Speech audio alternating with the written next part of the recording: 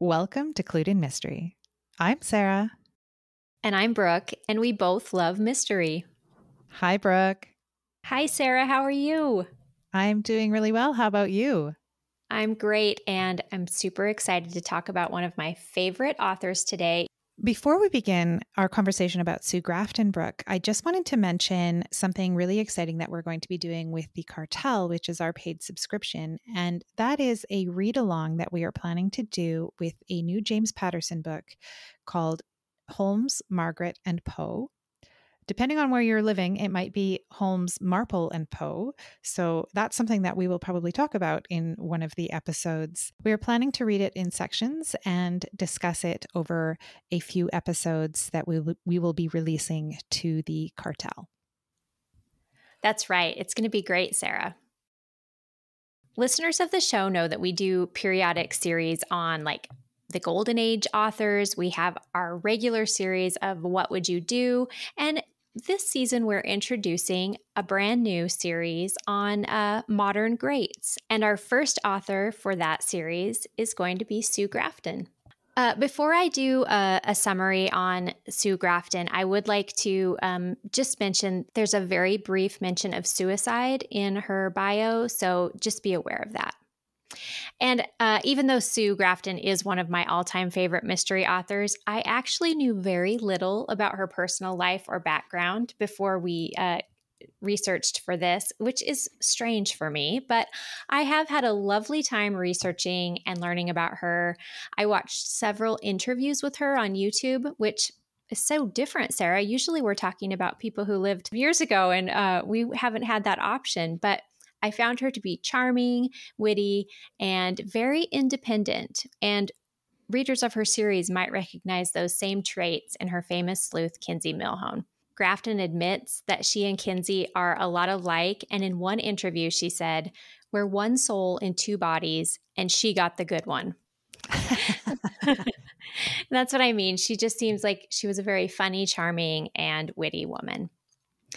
Sue Taylor Grafton was born in 1940 in Louisville, Kentucky, to Vivian Harsberger and C.W. Grafton, a municipal bond attorney and part-time detective novelist. Both of her parents had been Presbyterian missionaries, but had ceased practicing at some point. Grafton's father enlisted in the Army during World War II when she was 3 years old, and he returned home when she was 5. After his return, her parents' marriage soured, and both of them became alcoholics. In interviews, Grafton explained that she and her older sister were left to their own devices much of the time as young children. She felt that she raised herself after the age of 5. Years later, she was able to see how such freedom to play and explore with other neighborhood children was the perfect setup for a novelist. Another key component to her becoming a writer was the way reading was encouraged in her household. She and her sister were allowed to read anything they wanted from their parents' vast collection of books, including lots of genre fiction paperbacks. Her father's alcoholism remained somewhat hidden behind his successful career, but Grafton's mother grew extremely ill with her addiction. She eventually took her own life on Grafton's 20th birthday after returning home from a surgery to treat esophageal cancer. Grafton graduated from the University of Louisville in 1961 with a BA degree in English literature. After finishing college, she began a career as a medical secretary, which was the work she did in various hospitals for many years. Even though she wouldn't earn a living from her books for years, Grafton's writing career began when she was 18. She was inspired by her father's aspirations to be a crime novelist. He penned 3 detective novels, and this encouraged her to write herself. Her first novel took 4 years to finish. She went on to write 6 more in her spare time while raising children as a single mom and working a full-time career in hospital administration. None of these were crime fiction, but 2 of these 7 novels were published, and they were Keziah, Dane and the Lolly-Madonna War. Grafton allegedly destroyed the 5 unpublished manuscripts later in her life. Without any real success with the novels, Grafton turned her attention to screenwriting. She ended up in Hollywood for 15 years, writing screenplays for TV movies and TV series. She perfected the craft of dialogue and concise storytelling, writing shows such as Seven Brides for Seven Brothers and Rhoda, a spin-off of the Mary Tyler Moore Show, among others. In collaboration with her third husband, Stephen Humphrey, she also adapted the Agatha Christie novels A Caribbean Mystery and Sparkling Cyanide for television. Grafton was unhappy in Hollywood, though. While the glitz and glamour was fun for a time, the team style of writing that the industry requires weighed on her. She wanted to get back to solo writing, and she also wanted to end the terrible custody battle she had been fighting for 6 years with her second husband. Grafton says she would lie in bed at night, thinking up ways to kill him. Of course, it was all just a fantasy to a law-abiding and rule-following person like Grafton. But she thought, why not write that story and get paid for it? A is for Alibi was the outcome. She got the idea for a series based on the alphabet after reading Edward Gorey's poem, The Gashleycrumb Tinies. A is for Amy, who fell down the stairs. B is for Basil, assaulted by bears, and so on. She knew this would make a great series hook and started making a list of crime words associated with each letter of the alphabet. Amazingly, most of that original list remained the titles of what would become the alphabet series. Readers fell in love with PI Kinsey Milhone at once. She was different, not only a woman, but quite young, too, just 32 years old in A is for Alibi. She was also a kick-butt loner with a dry sense of humor and a traumatic childhood. Who could resist? Sadly, Grafton's father died in 1982, just months before the publication of A is for Alibi. He never read any of the crime novels he inspired in his daughter. Grafton went on to write 25 of the 26 letters of the alphabet over the course of 35 years. The series garnered 4 Anthony Awards and 6 Shamus Awards. Grafton herself was the recipient of the Crime Writers Association Diamond Dagger, the Mystery Writers of America's Grand Master Award, Boucher Kahn's Lifetime Achievement Award, and the Ross McDonald Literary Award. In 2017, Grafton passed away at the age of 77 after a 2-year battle with cancer. This was just a few months after the release of Y is for Yesterday. Upon her death, her UK publisher wrote, "It is so very sad to realize that her masterpiece, Z is for Zero, will be denied us, that Kinsey's final sign-off will remain unknown. But much as it is a life cruelly interrupted, it is one to celebrate and cherish." Grafton had known for 30 years that Z would be for zero, but she didn't know the end of Kinsey's story. In 2017, while promoting Y is for Yesterday, she told the Seattle Times, "I don't plan these books in advance. I don't outline. My job is to stay out of Kinsey's way and let her do exactly what she feels like doing, within reason." Grafton was adamantly against adapting her series into a screenplay. In a 1997 interview with January magazine, she said, "I will never sell Kinsey to Hollywood, and I have made my children promise not to sell her. We've taken a blood oath, and if they do so, I will come back from the grave, which they know I can do." Grafton's daughter reaffirmed her mother's wishes when she died, but in 2021, A&E acquired the rights to A is for Alibi and E is for Evidence. To explain the decision, Grafton's husband and executive producer of the potential series, Steve Humphrey, says he and the family agreed that the times and the medium have changed. "Everything I've learned about her tells me that Sue Grafton is a woman of her word. So I'm hoping when she fulfills her promise and comes back from the dead to straighten them out, she writes Z is for Zero for us while she's here too." Well, thank you, Brooke. That was such a great summary of Sue Grafton's life. And yeah, what a pity that we don't have that final book in the series. I know. When I found out she passed away, I know exactly where I was standing. I was at my sister's house and my mom came over and she told me the news and I cried. I mean, I just really felt like I lost a friend, which makes it surprising that I didn't know more about her life. Do you ever find that though, of like somebody that you really look up to, one of those people you put on a pedestal, maybe you don't want to know too much. And maybe that was what was holding me back researching. But luckily, I didn't find anything, any black sheep kind of things. Oh, that's good. I'm glad she remains a hero for you. And as you know, I have read very little Sue Grafton. I read to 2 books of hers last summer and loved them, and haven't read anything since because it's almost like I want to hold on to them, if that makes sense. Knowing that there's only 23 more that I'll be able to read. Yeah, I've been a little hesitant to read the next book in the series. That makes perfect sense. I know exactly what you mean. When you find a series that you really like, you definitely want to parcel them out. Yeah, they're great books. The character of Kinsey Milhone is such. I mean, she was very, very different, especially in the early 80s when Sue Mm-hmm. Grafton began writing these, because we're coming off of a very male-centric time period where the detectives, especially somebody who's a PI, is going to be a guy and he's going to be kind of a womanizer. So it was just really refreshing, I think, to readers, and they just ate her up. Oh, I can imagine. I'm reading them 40 years after those early books were published, and they definitely feel like they're from the early 1980s. Mm-hmm. But I can imagine how, just thinking of all the kind of societal things that were happening at the time, how readers would have responded to her. Mm-hmm.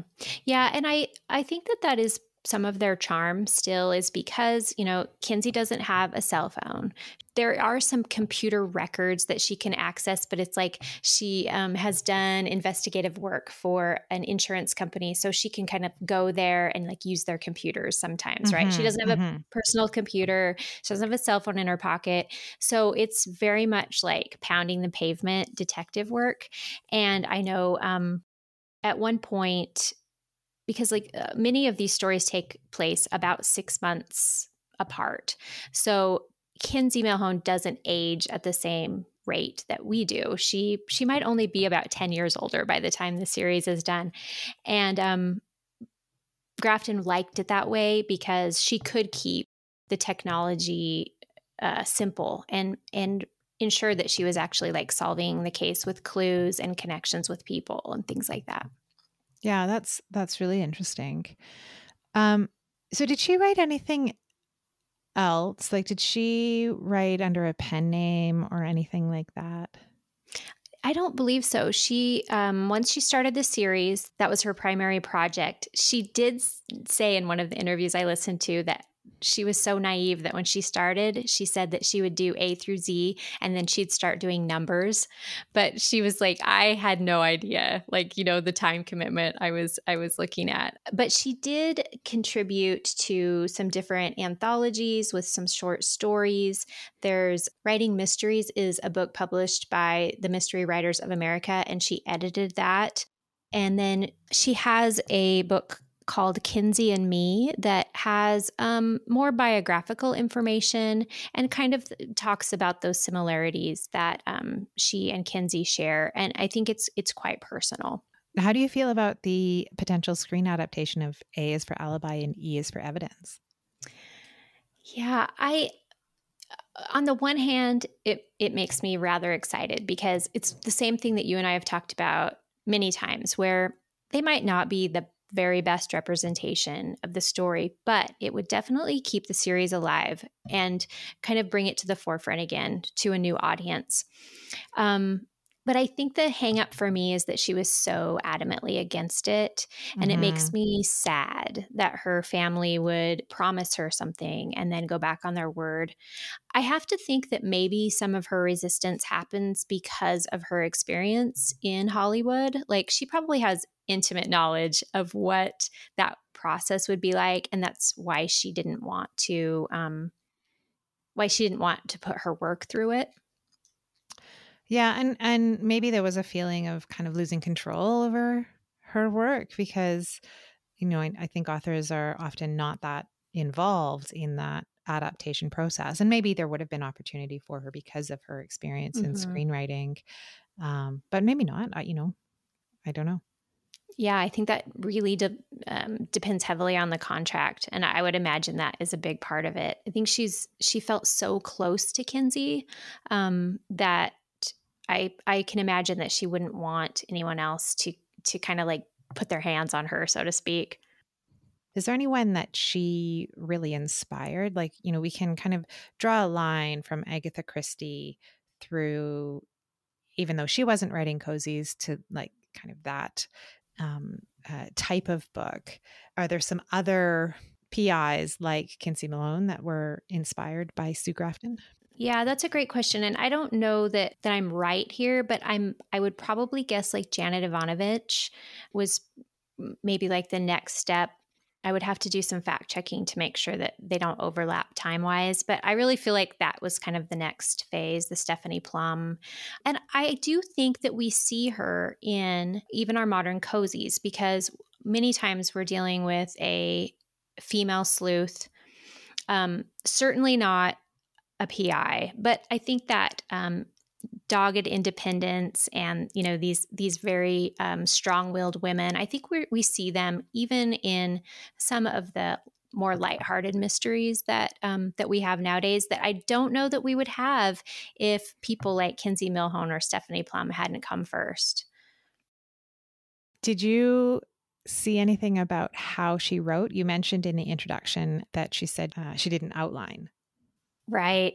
I'm really fascinated by her writing process, but it's really not very mysterious, because she did just exactly what you would think a discovery writer would do. She sat down and she just kind of started, and then she would, wonder, okay, what would Kinsey do next?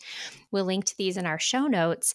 I think there's 4 or 5 different books. She would keep like a running journal as she wrote the book. So you have the date, and then she just kind of talks to herself, like, I could have this happen, or I could have that happen, but then that would mean that this would have to happen. And I thought, it's just kind of that process you go through when you kind of start to flesh out the story.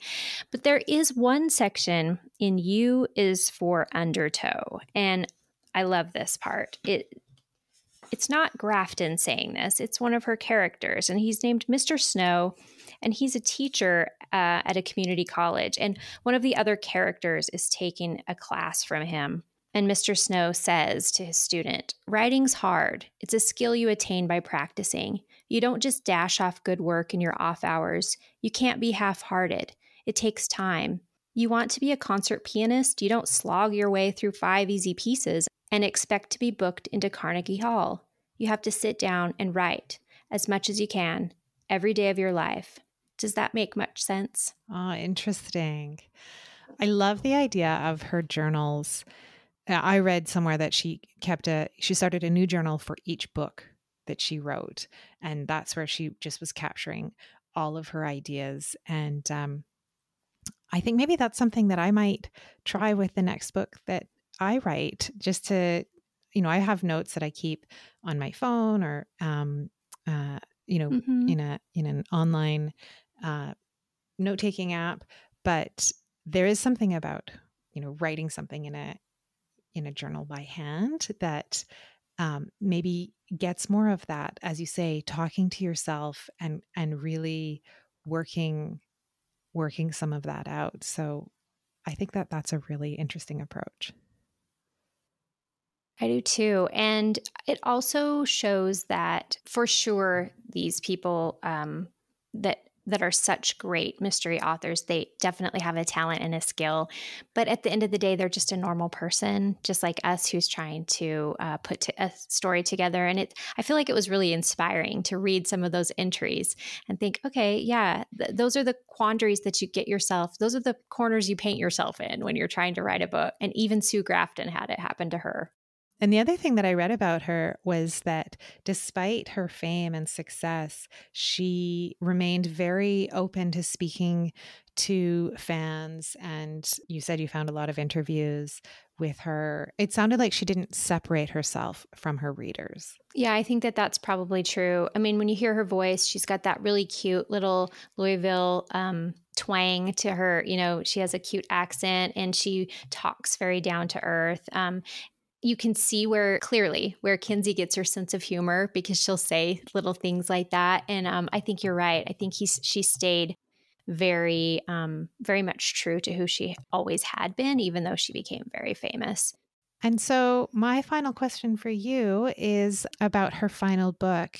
Do you know if she left any notes for that? Like, is there any possibility that it might get written, or is it forever going to be a 25 book series?